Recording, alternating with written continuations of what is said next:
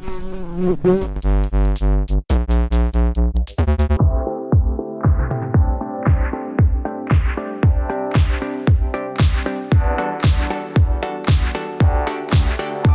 today we're going to look at the Q30 wireless earphones by SoundPEATS.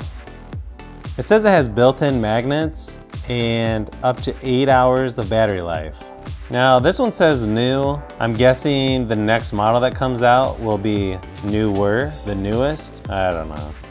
Now here they say let your ears decide, and I'm sure they're directing that towards name brand competitors or people that only buy products by if it's a popular brand or not.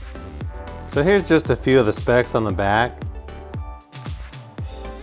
So let's go ahead and open the box and see what we've got. So it looks like it takes an hour and a half according to the quick start guide, and it tells you to long press for 5 seconds to pair to your phone and enjoy.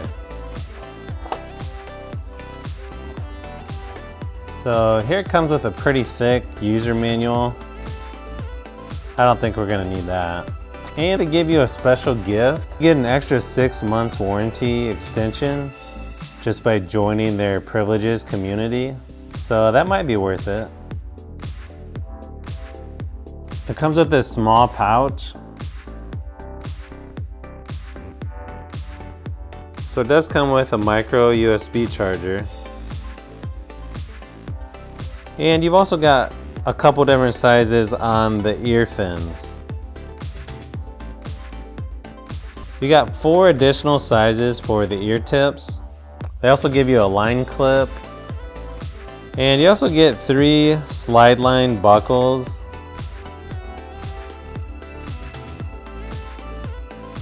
You can see where the logos are the magnets.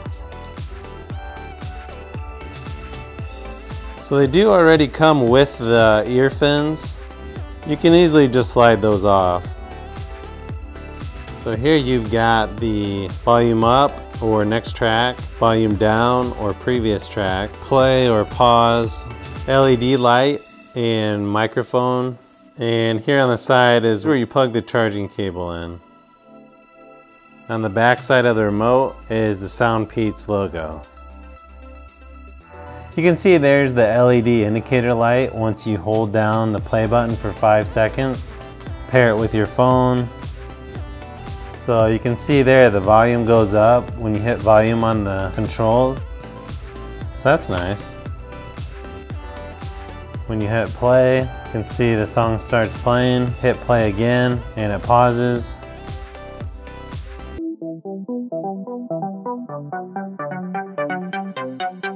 So the first thing you're probably wondering is, how do they sound? So I took them to my coworker who has the Beats X headphones and said, here, try these and see how you think they compare. After using them, his response was, I can't even tell the difference. You paid how much for these? I was like, $28. He seemed surprised that they sounded this good. And one thing that I like is there's just enough bass to make it sound really good, but not overpowering. I don't think you could really say how good these sound any better than what his response was.